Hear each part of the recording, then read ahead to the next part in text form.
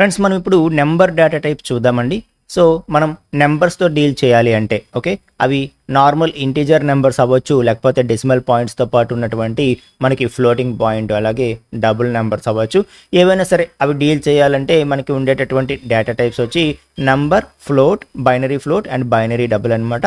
Okay, so వీటిని use చేసుకొని మనం నెంబర్స్ని డీల్ చేయొచ్చు. ఫర్ ఎగ్జాంపుల్ ఒక ఏజ్ అనే ఒక కాలం మనం డిక్లేర్ చేయాలంటే, సో ఏజ్ మనము అంటే డెసిమల్ పాయింట్స్తో పాటు సో 15 years 3 months అట్లా ఇవ్వాలి, 15.3 అలా ఇవ్వాలి అంటే మనం ఫ్లోట్కో డబుల్కో వెళ్తాము, లేదు అనుకుంటే నార్మల్ ఇంటిజర్ టైప్ తీసుకుంటాం అనమాట.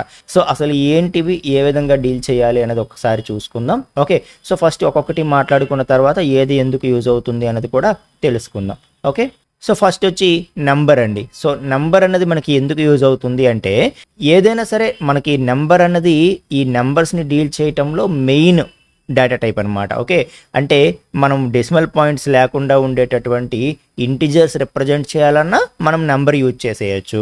ఓకే, అలాగే మనము డెసిమల్ పాయింట్స్తో పాటు ఉండేటటువంటి ఫ్లోటింగ్ పాయింట్, డబుల్ అవి మనం రిప్రజెంట్ చేయాలన్నా కూడా నెంబరే యూజ్ చేసేయచ్చు అనమాట. సో నెంబర్ యూజ్ చేసి మనము decimal points, with decimal points, without decimal points ఎలాంటివైనా మనం రిప్రజెంట్ చేసేయచ్చు అనమాట. ఓకే, సో దీంట్లో మనం 2 వాల్యూస్ని ప్రొవైడ్ చేస్తాము. ఆ 2 కూడా ఆప్షనలే. స్క్వేర్ బ్రాకెట్ చూసారు కదా, 2 కూడా ఆప్షనలే అనమాట. సో ఏంటి అంటే, ఒకటి ప్రెసిషన్ అంటాము, ఇంకొకటి స్కేల్ అంటాం అనమాట. సో ప్రెసిషన్, స్కేల్ అని చెప్పి 2 వాల్యూస్ని పాస్ చేయొచ్చు. అసలు ఈ 2 కూడా పాస్ చేయకపోయినా పర్వాలేదు, లేదు ఒకటి పాస్ చేసినా పర్వాలేదు.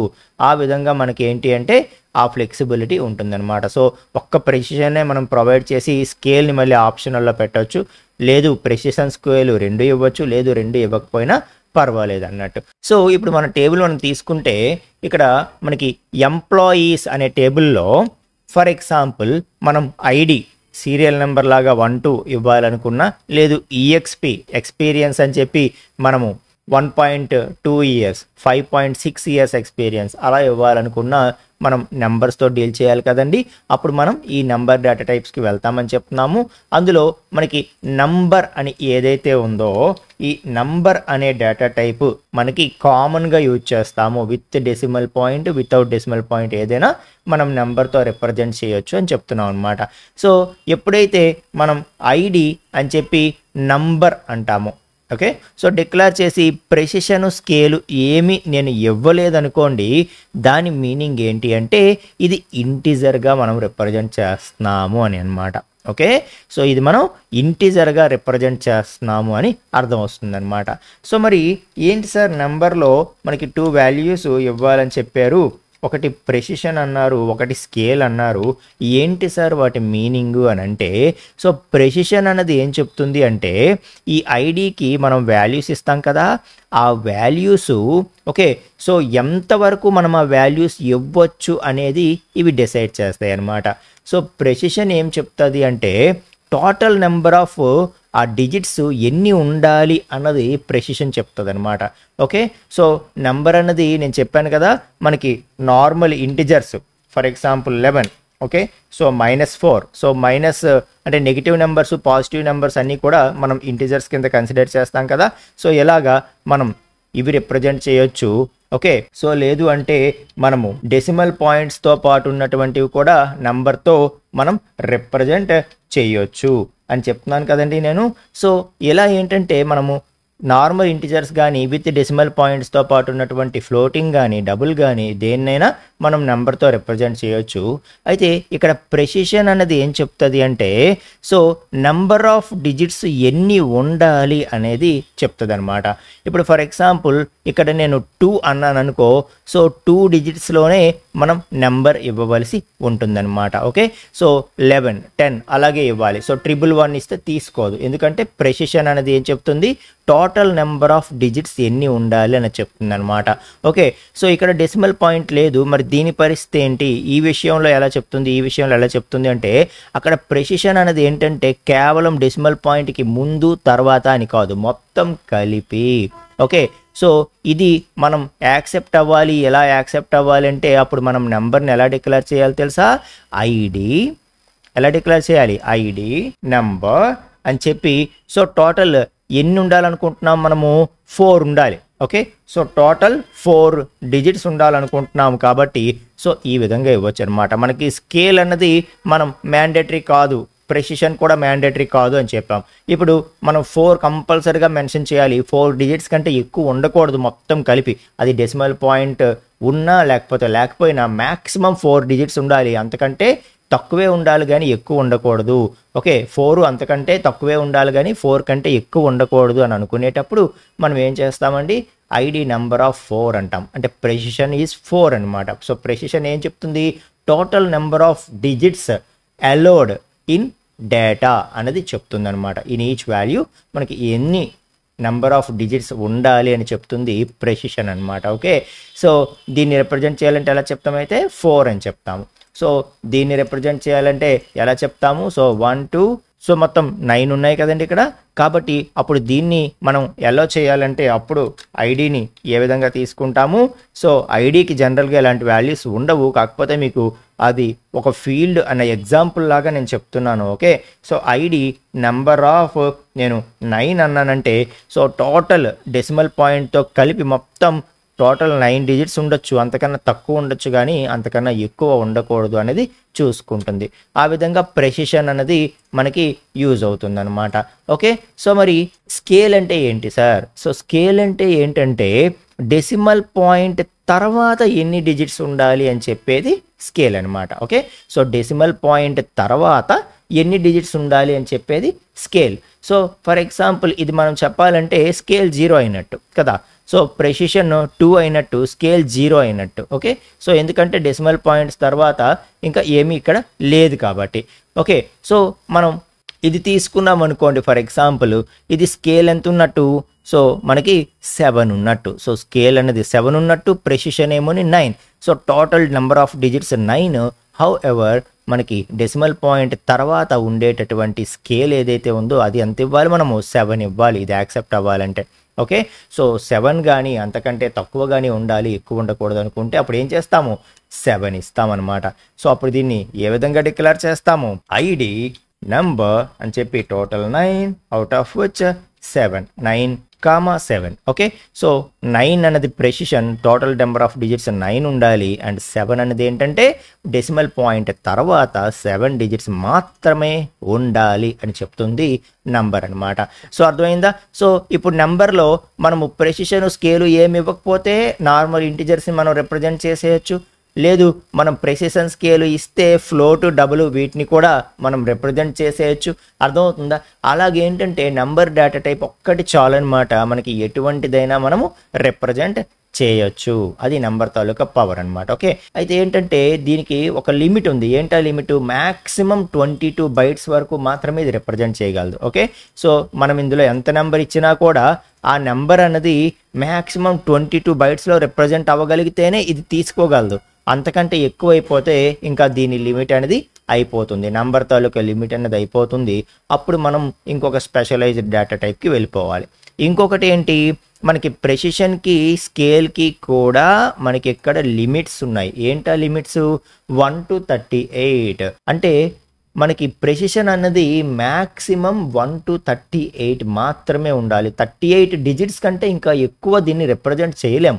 ఓకే సో మొత్తం ఈ డెసిమల్ పాయింట్ ఇటు అటు అని కాకుండా ప్రెసిషన్ మొత్తం కలిపి 38 డిజిట్స్ కంటే మనం ఎక్కువ represent చేయలేమంట. So minimum 1 maximum 38. Okay అలాగా. అదే స్కేల్ కూడా చూసారా ఇక్కడ -84 to +127. అంటే డెసిమల్ పాయింట్ తర్వాత మనం 127 డిజిట్స్ వరకు మాత్రమే రిప్రజెంట్ చేయగలము. 127 డిజిట్స్ కంటే ఎక్కువ మనం దీంతో రిప్రజెంట్ చేయలేము.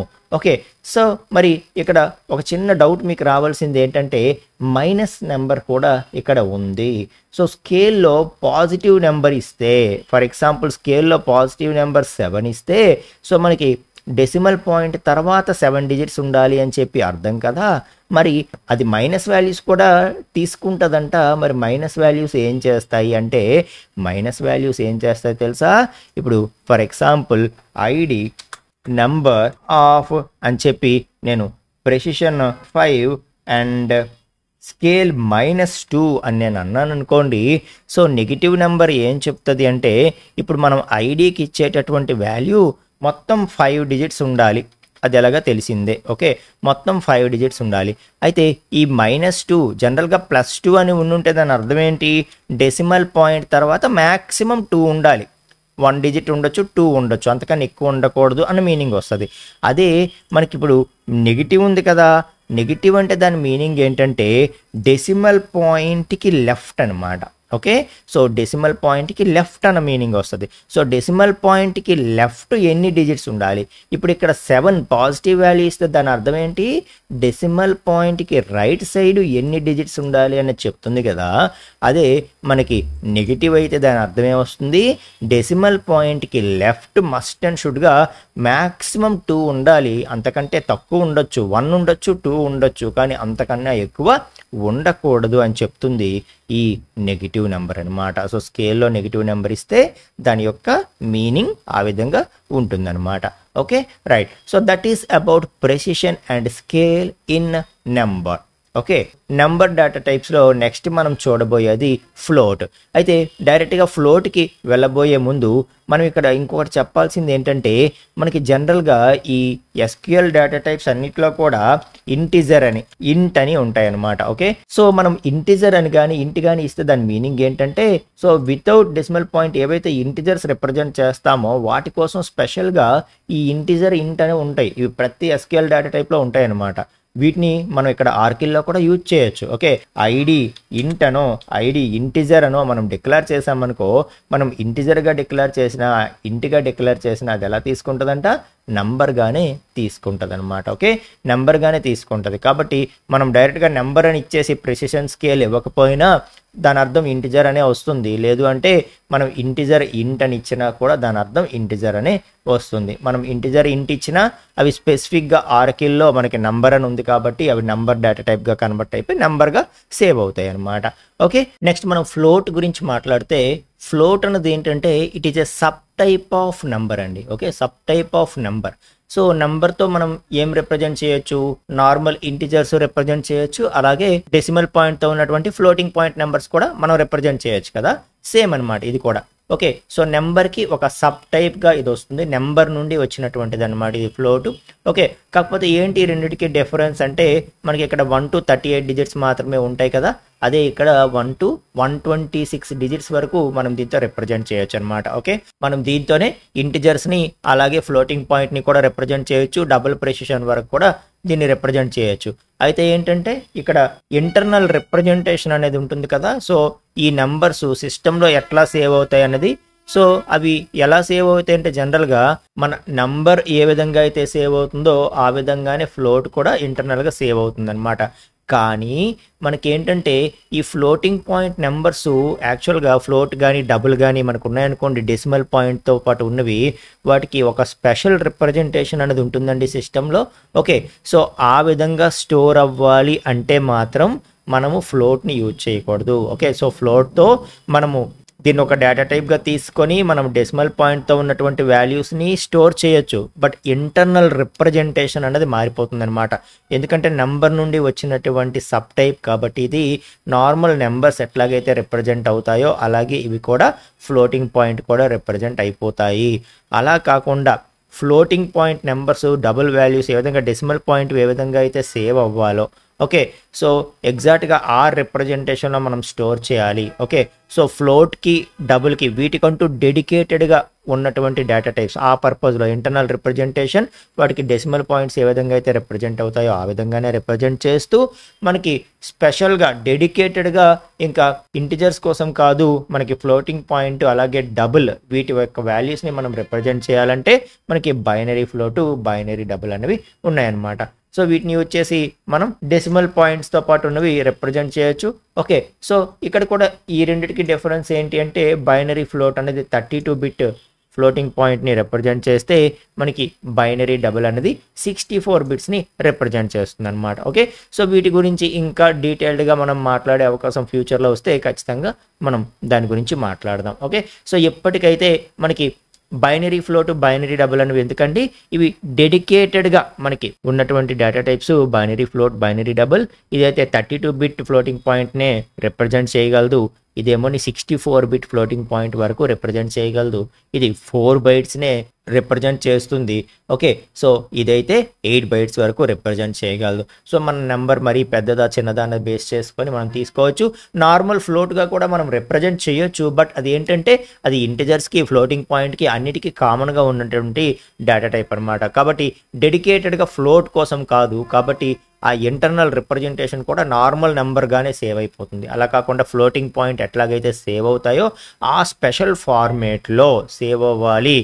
అండ్ ఫ్లోటింగ్ పాయింట్కి డబుల్కి మనకి డెడికేటెడ్గా ఉండాలి అన్నందుకు మనకి ఈ ఆర్కిల్ 10Gతో పాటు తీసుకొచ్చారు. 10G వెర్షన్తో పాటు తీసుకొచ్చినటువంటి డేటా టైప్స్ ఈ బైనరీ ఫ్లోట్ కానీ బైనరీ డబుల్ కానీ ఈ 2 డేటా టైప్స్ని యూజ్ చేసి మనం ఫ్లోటింగ్ పాయింట్ ఆర్ డబుల్ వాల్యూస్ని రిప్రజెంట్ చేయొచ్చు అనమాట.